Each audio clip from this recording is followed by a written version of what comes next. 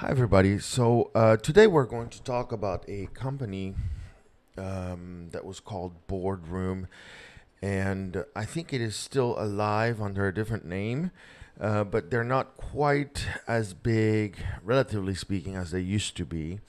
It was a publishing company, and back in the 80s and maybe 90s, for sure in the 70s, they were a powerhouse, and sometimes they would mail uh, marketing packages to maybe 100 million people, so one third of the population of the United States.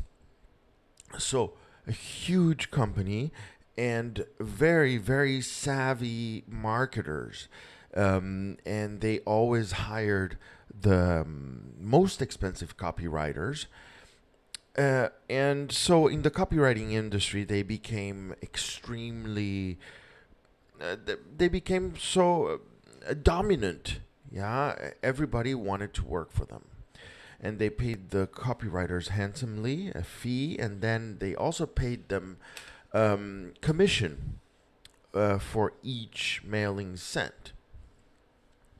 So, very interesting company, and they had a copywriter called Mel Martin, and Mel Martin is now a legend that we all study. All good copywriters study Mel Martin, and Mel Martin was kept secret at Boardroom, so he basically never went to the office. He worked at home, and the CEO of Boardroom never told anybody who the copywriter was. And this guy was just one of those naturals that um, revolutionized the copywriting industry. So his specialty were fascinations, and fascinations was the name that they gave to these bullet points that you see in this ad. This ad is from him, from a Boardroom publication, and these bullet points that we usually just call bullets were written in a special way by Mel Martin so that they were extremely sticky and they had a lot of curiosity. Curiosity was definitely the thing, and they were called fascinations because basically they fascinated you into buying whatever it was that they were selling. So if we look at the headline, it doesn't look like anything. It doesn't make huge promises, but it talks to basically all golfers feel that way. So I'm going to read the headline. For golfers who are almost, but not quite, satisfied with their game and can't figure out what they're doing wrong. I mean, that basically describes 99% of golfers, right? Um, and then, if you look at the fascinations, let's look at the second one, for example. It says, if you feel guilty about forgetting to keep your head down, forget it. That's not the reason why you've been top, top, topping your shots. I don't know. This is golf vocabulary. And then he gives a page number for the book. See page 123. And this see page 123 is basically a proof element. Yeah? So basically, it's telling the reader, yes, I can find this out. It's not just an ad that has been written and it's over the top. No, this is really in the book.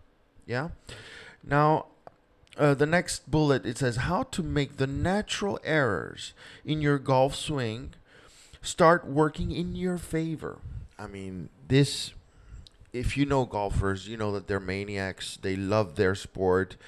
And an error turned into an advantage. Wow. Huge, right? And then again, he gives page 187. Yeah. So, he was a very, very slow copywriter.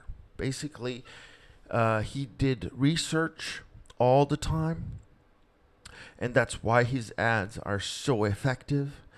And also, he put things away for a while, and then So basically, he slept on it. He slept on it, so to speak, right? So he wrote something, then he put it away for a week, then he reread it, and then that is a huge thing that everybody should do. I do it myself. Every time I do that, I catch huge mistakes in my copy that I didn't know I was making. It's super helpful. How about the design? Of course, it's a newspaper, right? So it's gonna be black and white. But notice that it's a top to bottom situation where the most important stuff is at the top. Then you don't have a wall of text, you have bullets. Bullets are more manageable. It doesn't feel like you're reading the Bible, a huge wall of text, nothing like that, right? You have a picture at the bottom, but it's not necessarily very important. It just lets you know, yeah, we're selling you a book. This is a book, what we're selling you. Not coaching services, nothing else like that. So also the fonts used. Very readable fonts. There's use of all caps in places where it's very important. There's also use of italics in certain places. They're using formatting to make their ad easier to read, easier to digest, so that it doesn't feel like you're reading something that is tedious to do, right? Now, they're using a serif font. I don't know if you know what a serif font.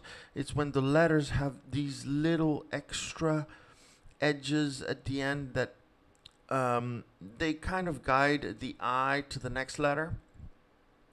And then they're using, it seems like they're using the same font for everything, a serif font.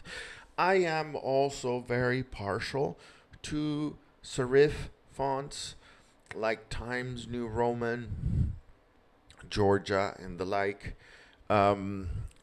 They do read better, I find. Also, the typewriter fonts are really good, really easy to read. So that's it for Mel Martin today. Thank you so much.